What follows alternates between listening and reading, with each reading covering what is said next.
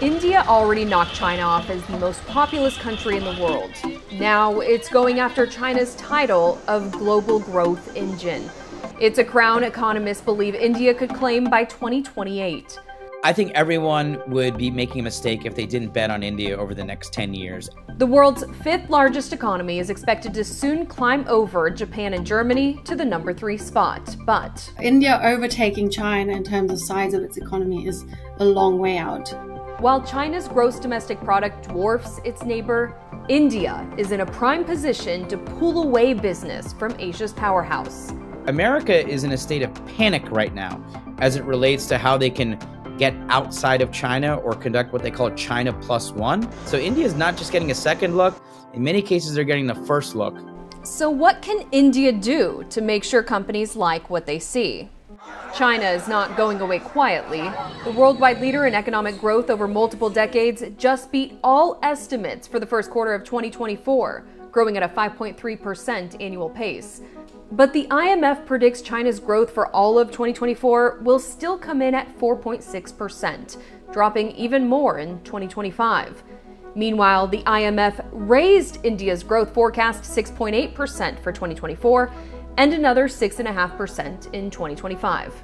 That makes India easily the fastest growing economy in the world. We have to keep in mind that India is also coming from a relatively lower base, right? Alexandra Herman covers India as a lead economist at Oxford Economics. The Chinese economy is still considerably larger, manifold larger than the Indian one. So it's not really surprising that India can pull off much stronger growth rates than China as sort of a more emerging market peer, let alone any advanced economies. According to Bloomberg Economics, China accounted for nearly a third of global growth in 2023, while India drove 17.5%. But if India keeps growing while China keeps slowing, they see that balance shift in 2028.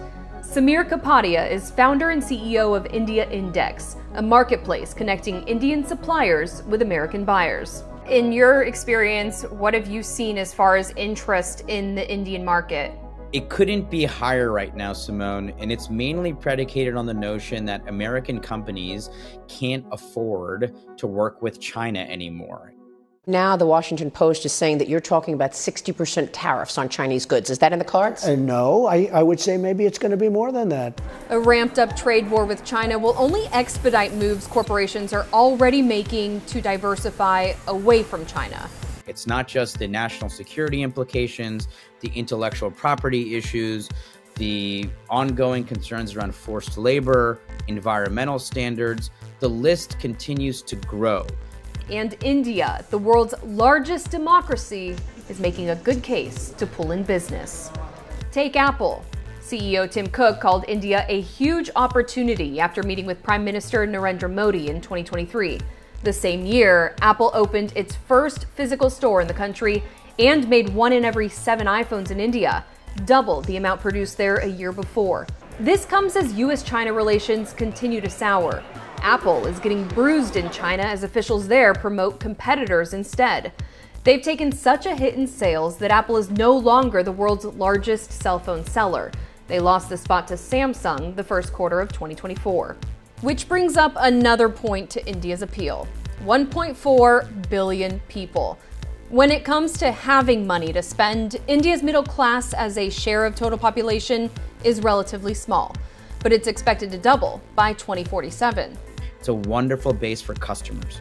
So it doesn't matter if you're Tesla or you're Lego, you're going to look at India not as just a place to do business and get supply. You're going to look at it as a place to sell products. And I think that's what's really driving a lot of attention. Investors polled by Bloomberg resoundingly chose India as the most compelling investment case over the next 12 months when compared with Japan and China. India may have more people than China, but its labor force has yet to catch up. On the one hand, more than half of India's population is under 30 years old, while China is dealing with an aging labor force. On the other hand, labor force participation is dramatically uneven. China's is around 76% compared with India's 51%. That's driven largely by the lack of female labor participation in India. They are lower than in some of India's Muslim neighbors and much less developed neighboring countries. According to Herman's research, the labor force participation rate for working-age females in India is under 25%, lower than Pakistan and Bangladesh. China is at 71%. But Herman says participation is just one part of the challenge. Because of sort of this lack of a bigger manufacturing sector that could provide jobs for lower skilled jobs, India having pursued a very different development story than the neighboring countries, there is just a lack of opportunity also for people to move out of agriculture and into potentially higher productivity manufacturing, let alone services sector. About half of India's labor force works in agriculture. To grow into a meaningful alternative to China, Indian workers will need to move from farm to factory. I don't think India will be able to upskill on their own. It's going to take foreign direct investment. It's going to take the commitment of large multinational corporations to say, hey, we're going to come in and we're going to teach you how we do these things. As a 6-week election process sweeps through India, Prime Minister Narendra Modi is widely expected to secure a third 5-year term when results are announced June 4th. During Modi's decade in charge, bilateral trade between the U.S. and India has doubled to around $200 billion a year. The U.S. is now India's largest trading partner. For India to step into an even bigger role, experts say it will need to ditch its protectionist attitude, where high tariffs meant to restrict imports are blocking foreign interest. What we do here is that it is very difficult to set up shop in India if you can't procure everything from within the country, which you just can't given the relatively small manufacturing sector. Land acquisition is another challenge businesses cite, along with labor reforms. Parliament passed labor reforms in 2020 that would make hiring and firing easier. But labor union pushback has so far prevented government from implementing those changes. Modi's party has indicated cementing those will be a priority in a third term. We have seen strong reforms already over the past 10 years, and it's taken a while to start to pick up. So the question is, how quickly will, the more recent reforms and potentially the future reforms actually bear fruit? But overall, the signs are positive.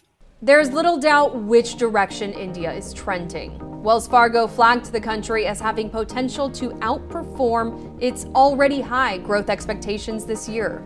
But the landscape still needs a lot of fertilizer to make conditions ripe for the highest output.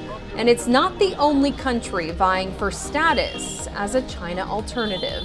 Vietnam has demonstrated its ability to get into electronic machinery, footwear, apparel, all plastics, all kinds of industries that India wants to be a part of, but that India hasn't really proved itself in. If you think about United States with the China +1 strategy, that +1 could just be Vietnam. Why would it be India? Vietnam may have a running head start, but India's ambitious growth target is turning heads.